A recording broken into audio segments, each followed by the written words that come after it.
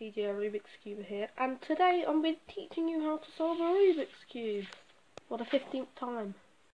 Now we are going to start. So first of all, you want to locate all of the white pieces, and you want to put them on the yellow side. And when I mean pieces, I mean the edges.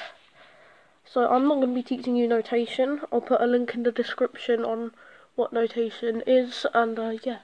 So you want to get all of the white edges onto the yellow side. This can be done by simple turning, like this, and yeah. So if you ever have one that isn't, like, it's on it but it ain't flipped, basically what you can do is you can turn it front ways and move the middle layer towards, like move the middle layer left or right depending on where you're putting it, and then you turn it back up, and then once you have the full daisy, which is what it's called, we can go on to the next step. Next step is to get the white edges onto the white side like this. So to do that, we are basically, it's very simple basically. So you want to get, like, look on the yellow side and look for any white piece, like let's do red, and you want to position it with the red centre. And what you do, and it's facing towards you, do front twice and it should be on the white side. Then you want to do the same thing with, let's do this green piece. Now it ain't lined up with the green centre, so we're going to line it up, and when it is, we're going to do the same thing. We're going to do front two, and as you can see, they're going in. So we're going to line it up again and do front two, and then for the last piece we can just do front two. And now we have a white cross, which is it don't have to be white, but it's the main colour. So yeah, we can go on the next step, which is getting the white pieces in, which is simple. You want to, right, so on the white side you want to look for two colours that are next to each other, like red and green.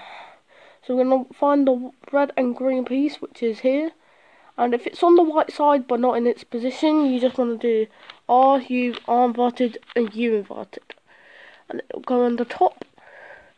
Then you want to put it over where it's meant to be, so this would be here. So now it's over, we're just going to do R, U, R inverted U, and we're going to carry on doing that until it's in, like this. We're going to do that for all pieces.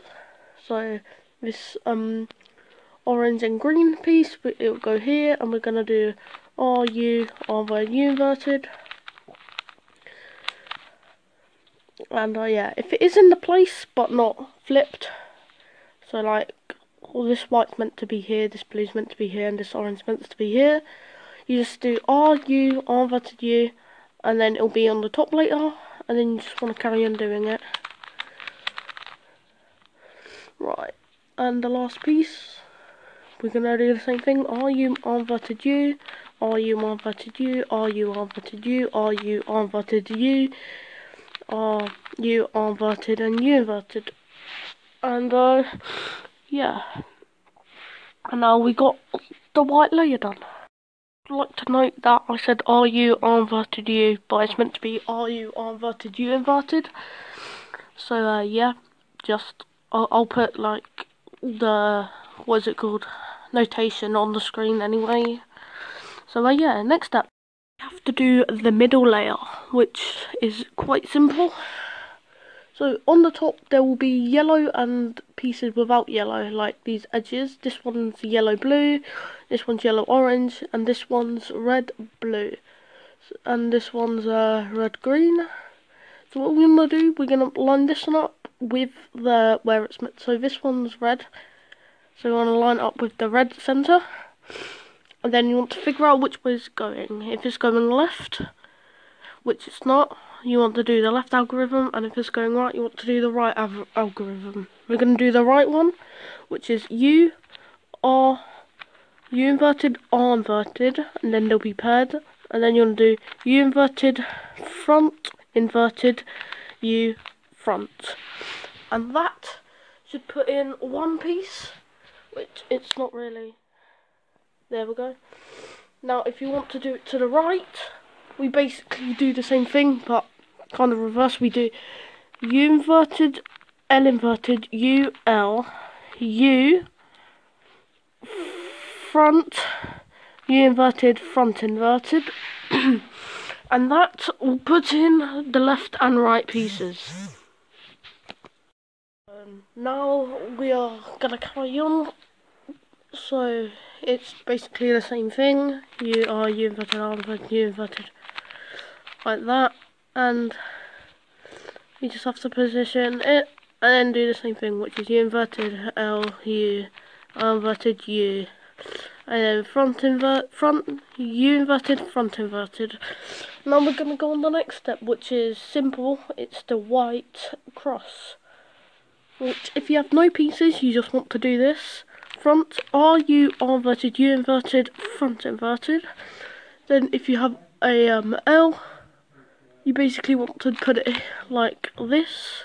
Then you want to do the same thing, front, U, R, U inverted, R inverted, and front inverted, and that will get the line. It's basically the same thing. You want to position it like this, and then do the same thing, front, R, U, R inverted, U inverted, and front inverted, and that will get it.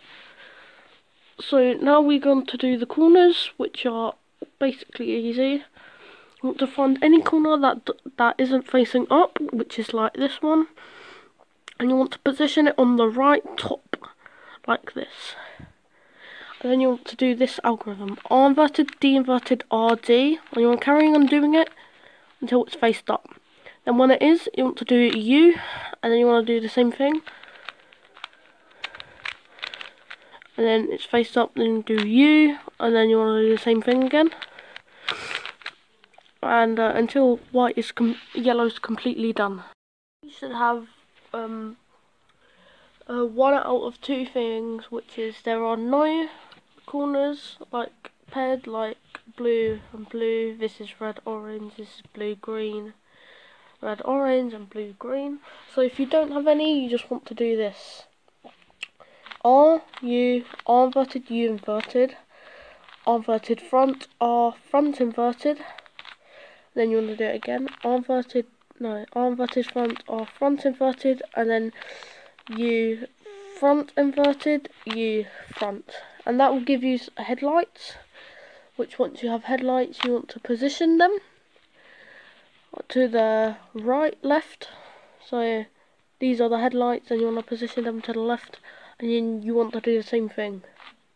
R, U, R inverted, U inverted, R inverted front, R front inverted, R inverted front, R front inverted, U inverted, front inverted, U, and front. Have another one out of two cases where there's 4 sides that aren't done, or there's only 3 sides that aren't done. So basically, you can use the same thing on these. So you want to hold the cube with any colour facing you, and you want to front to U, L, R inverted, front to R, L inverted, U, and front to. And what will happen is there'll be one side that's completely done, that isn't white or yellow. Then when you have that, you want to face it in the back, and then you want to do the same thing. So front to U, L, L inverted, no, R inverted and L, front to L inverted, R, U, and front to. And if it doesn't solve then, which it might not, you basically want to do the same thing, and then it will be solved. So that's basically it.